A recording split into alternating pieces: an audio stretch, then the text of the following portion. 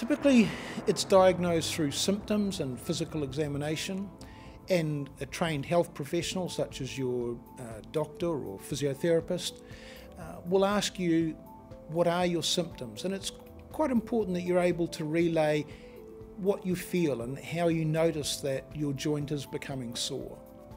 And then they will, after you've been able to give them that information, they will be able to give you a physical examination where they'll look at the joint and they'll move it round and be able to tell whether it's lost movement and you've got decreased strength in it. And you may even hear and feel some noise, as we said, when they're doing that. There are no specific blood tests that can diagnose osteoarthritis, but you may be asked to take a blood test to rule out other diseases.